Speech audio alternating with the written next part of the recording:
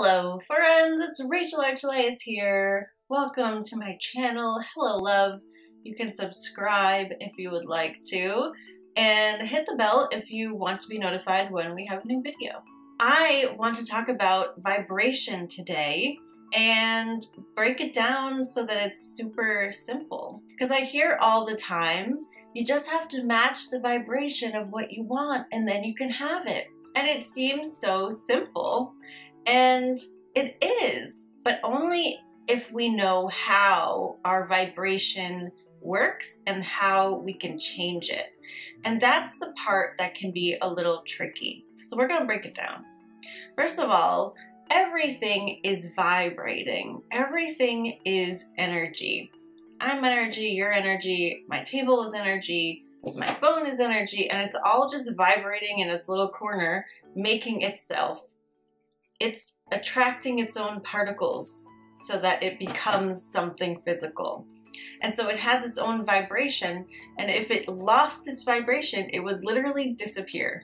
Same with us, right? We are mostly non-physical and offering a vibration to be that, but part of us is offering a vibration to be here and physical and have organs and systems and stuff like that. All of the things that you can feel, like emotions, are a specific vibration that you can align to. If you think of right now, like, what does the vibration of fun feel like?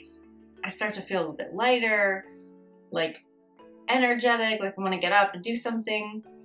If I think about the vibration of sadness, it's the opposite. It's like an inward feeling. I don't really like it, right? We can align to different vibrations.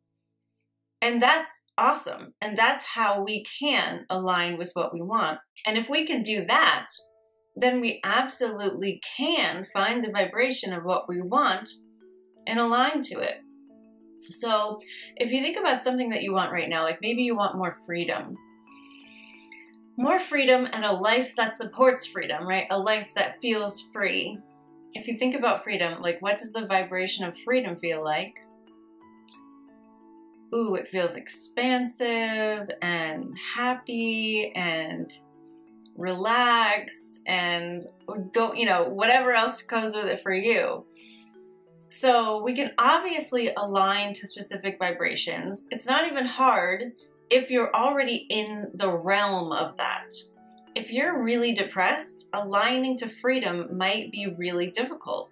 But if you are super duper happy, aligning to misery might be really, really hard.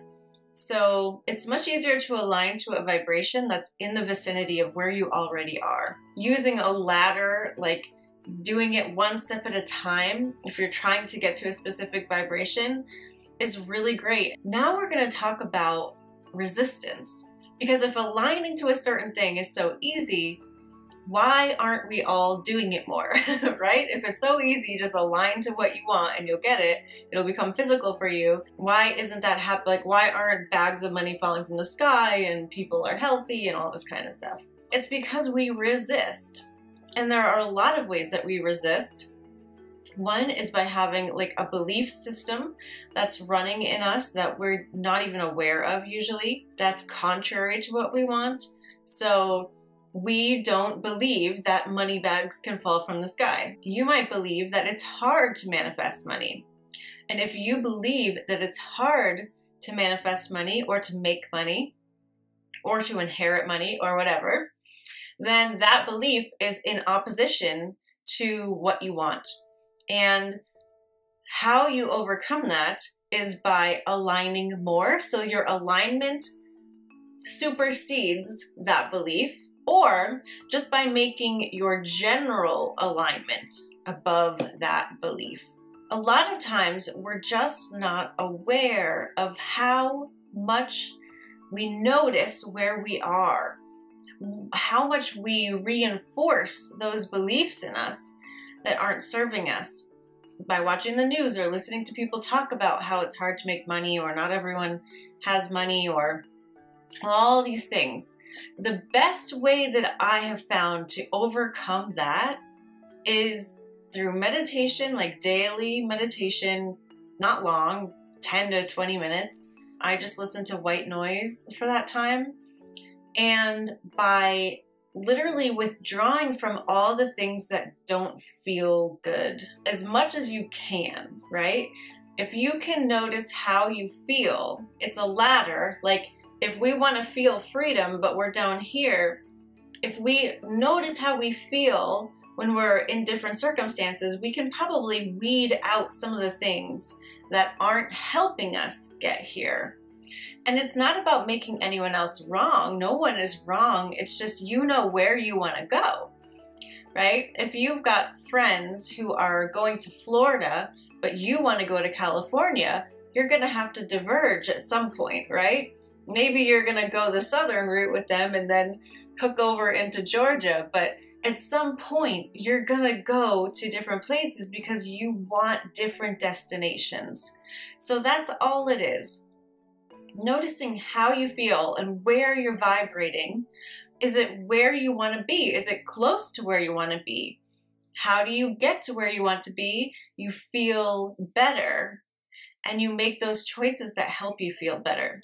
It's just about getting clear that if what you want in your life isn't there, if it hasn't manifested, there is some resistance happening. You didn't do anything wrong. Nobody does anything wrong. It's just a fact. It's just in there. And it's usually perpetuated by what we're surrounding ourselves with and what we're allowing ourselves to feel.